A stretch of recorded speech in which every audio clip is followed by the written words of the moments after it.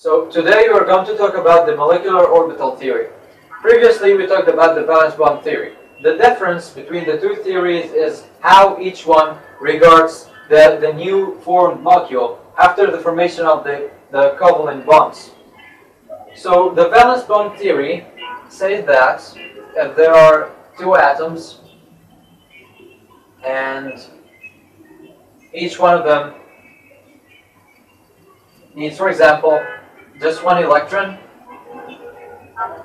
to be energy stable, like the hydrogen atom, a bigger orbital is formed where the two electrons are shared and the two nuclei also are found in the middle, forming a new molecule which is energy stable. But if the atoms are a little bit more complex, for example, let's say this is the nucleus and this is the 1s sublevel and this is the 2s sublevel and this is the 2px. Okay? This contains two electrons and this contains two electrons and that one contains just one electron and it needs another electron to be stable. If another atom just like this one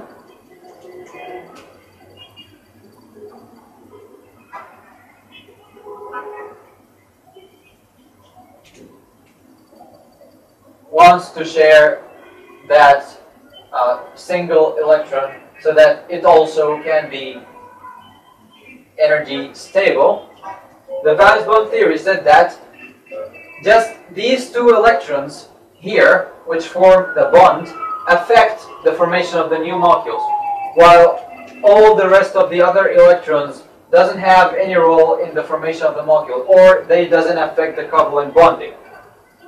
This is how the valence bond theory regards the covalent bonding formation. While the molecular orbital theory gets more general and says that, well, all the electrons and all the energy sublevels in the two atoms affect the new molecule, and in fact, when the covalent bonds occur, new orbitals are formed in which the two atoms form like a new big molecule with two nuclei or more than nuclei. So it's a molecule with multi-nuclei where all the electrons are embedded and all the electrons have a role in the covalent bonding formation. So here are the names of the molecular orbitals which are formed. So if the covalent bonding occurs between s sublevels, the new molecular orbital will have the name of a sigma orbital. And so does the covalent bond. So if covalent bonding occurs between s sublevels, it's a sigma bond. If it occurs between two p sublevels, it's a pi bond. If it occurs between d sublevel, it's a delta bond. If it occurs between f sublevels, it's a phi bond.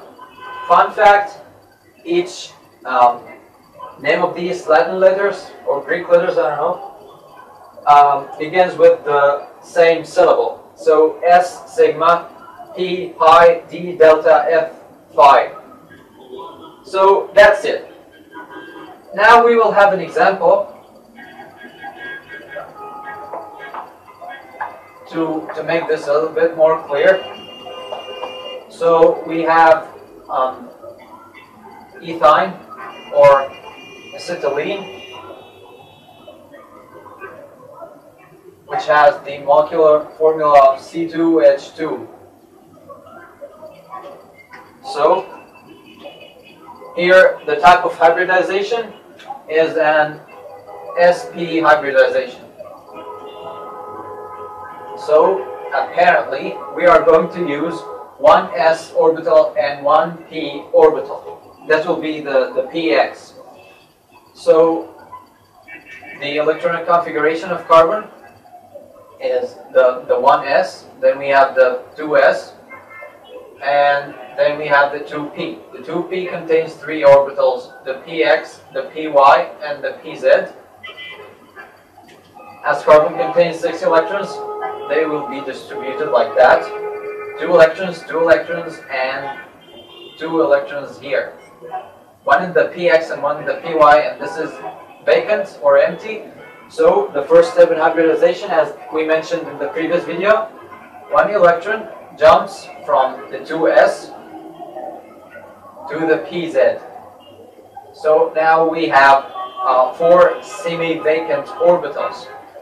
Now carbon is ready to make covalent bonds with hydrogen and carbon. So as each carbon atom just needs 1 hydrogen atom, here is the shape after the hybridization. Okay, just 1 p orbital, because it's an sp hybridization, which is the px. Okay, it goes down to the 2s energy level, and these remains as they are, the py and the pz. Okay, so the name of the new hybridized orbital will be an sp orbital.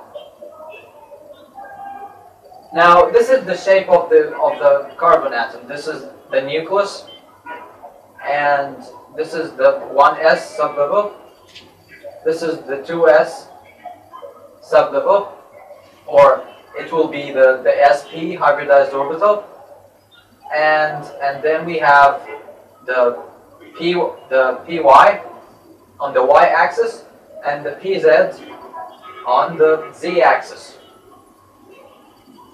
So we'll draw another carbon atom.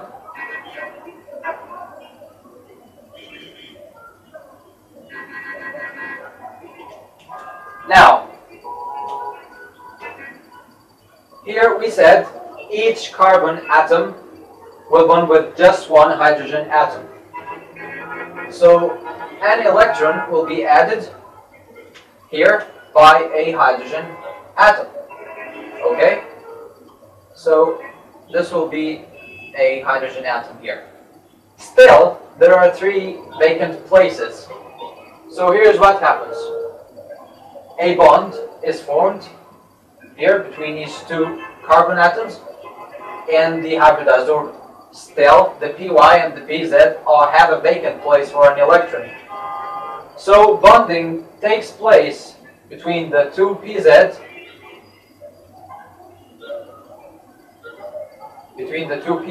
orbitals, okay, and also it takes place between the 2 py orbitals.